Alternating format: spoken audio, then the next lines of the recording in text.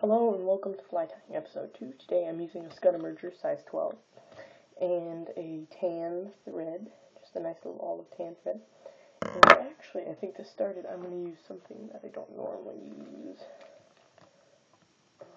Those eyes are a bit too big and I ran out of my small one, so I'll just use a Cyclops bead.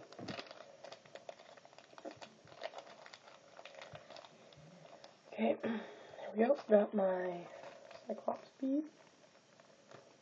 And this is just a freeform fly. It doesn't have to look a specific way. I'm just doing this for fun. So let me put this on really quick. Okay, there's a nice little Cyclops bead.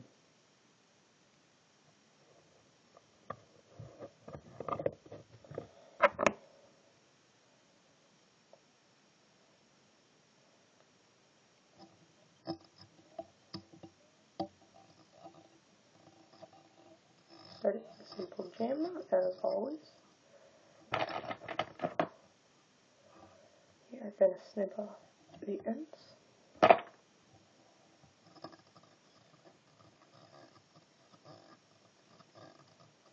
And yeah, I don't have the best equipment. I don't have a Norvise or whatever. I just have simple stuff. But you gotta start somewhere, so let's continue.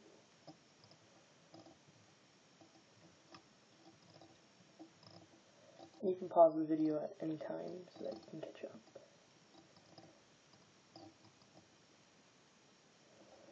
Okay, now what I think I'll tie in is what I want to use today. I'm thinking deer hair. I'll use a little bit of that. I haven't used my deer hair in a while. As you can see, I've only snipped off a little bit of the edges and everything. I like the coloring of this deer hair though, so you're going to want about 10-ish fibers. Not too many, because this is a lot of fibers. You're going to want your tackle pliers. Oh, I took more than 10 there, but oh, and like I said, we're just doing this for fun.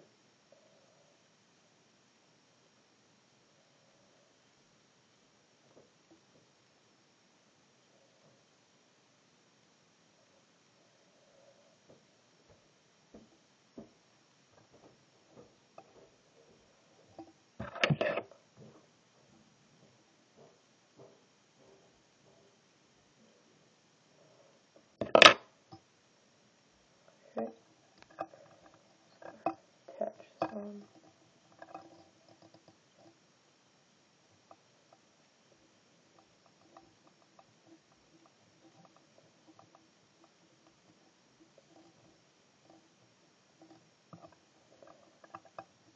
Okay.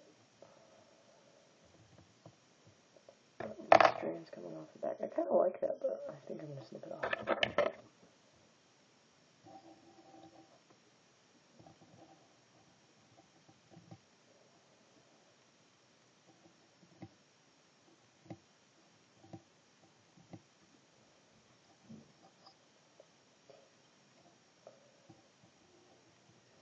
Over here.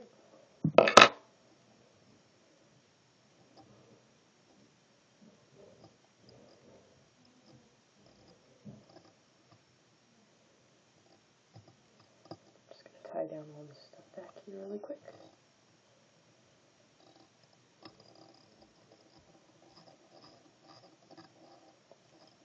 Okay.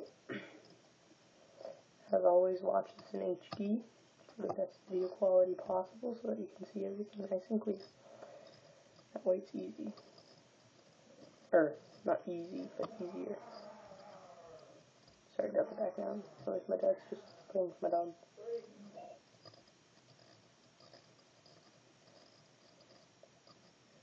Keep spinning, and then I'll tie off that Cyclops bead in a bit. Actually, I'll just do that right now. I like to use Cyclops beads or any kind of eyes or stuff, because then this eye is guaranteed to pretty much stay open without any sort of feathers or stuff blocking the light, because I have accident prone to that.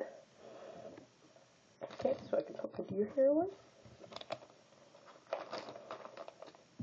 So far we've got a nice little start to our fly. I think so anyways.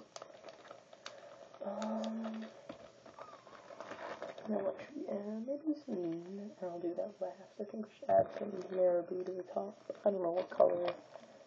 Ooh, I'll do a humpy color. My pink. Because I live in Seattle and, well, yeah, Seattle. And humpy season's coming up this year, so I just will get prepared. Pluck off quilt. Okay. That's plenty of marabou. Got a lot of pink stuff because we live in Seattle and humpies are the main thing that we fish for. So, got a bit of a cold today. You can expect about 1 to 2 uploads a week currently. I'm thinking.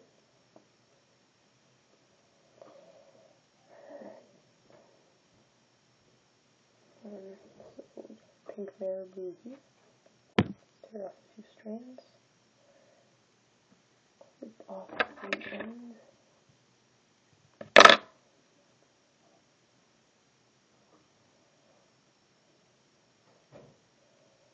A ton of marabou, messing up the whole thing only a little bit, so I'm clip off that thick part.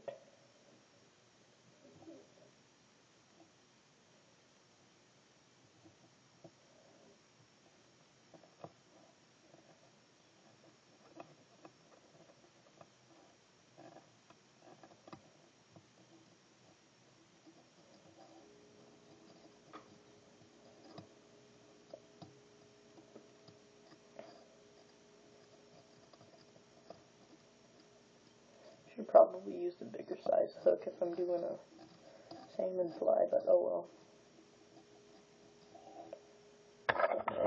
It doesn't really matter. Pluck off any extra fibers on the bottoms, because I want these two pieces of deer fur and marabou to be separate, so that they will look nice. This is actually going to be a very small kind of elegant fly, I guess, so maybe not for salmon, but good for something.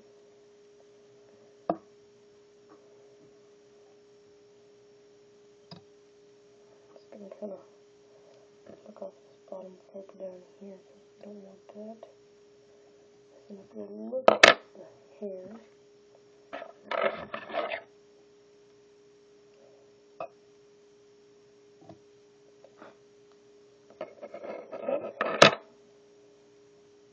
This is a good start, I think. Put off that extra piece right there.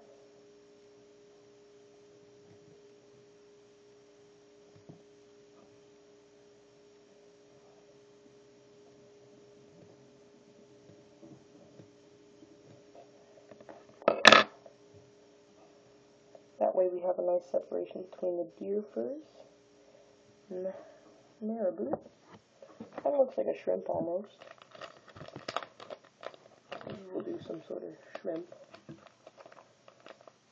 Some sort.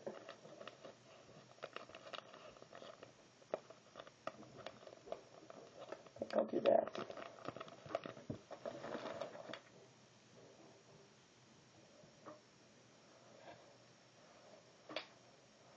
I gotta pop my knuckles real quick.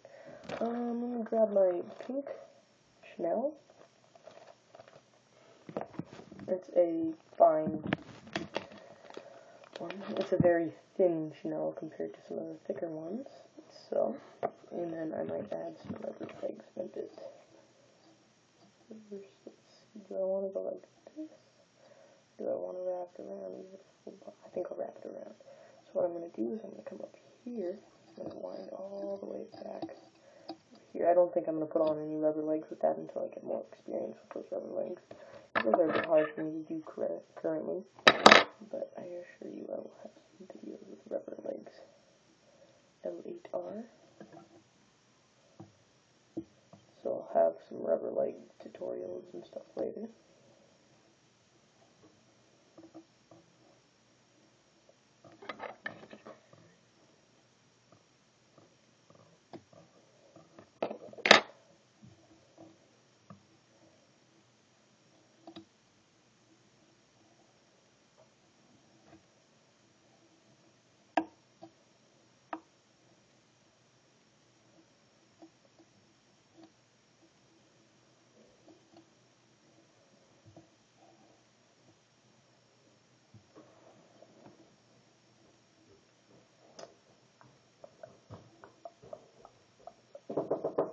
Hello?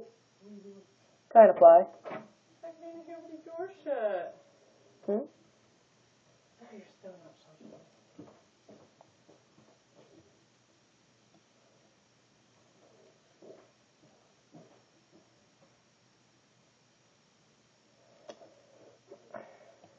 Okay. For that one really quick. Gotta go shut the door again really quick.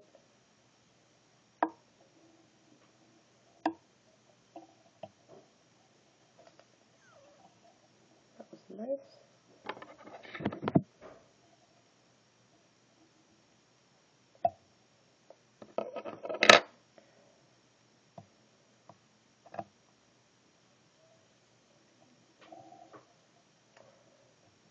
Well, I might call it good at that, because it's a nice little quick fly to tie.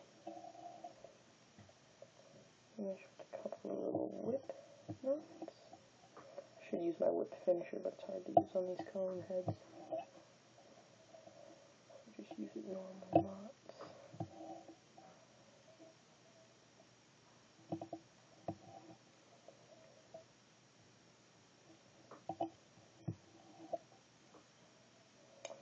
It looks kind of like a shrimp, kind of. I should have added some legs, but I wasn't comfortable, so I didn't.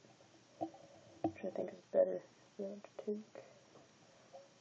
Messing it up, I'll put a couple of knots in the front.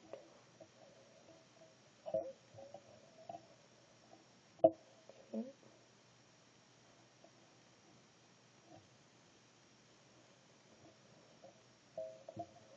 I think we can call it good. That. There we go. That was a nice little quick fly. Hope you enjoyed this episode. As always, finish it off with a little bit of glue right there, just to seal it up so that when it goes in water or it gets bitten or goes through rough stuff, it will not untangle and lose all your pretty work. I'll have some pictures in a later video. Thanks for watching. Bye.